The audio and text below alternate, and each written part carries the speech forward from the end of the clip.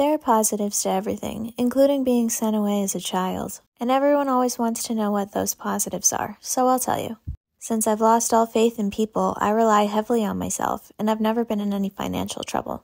I know that at the end of the day, I'm the only one who has my back. Another positive is the ability to read other people.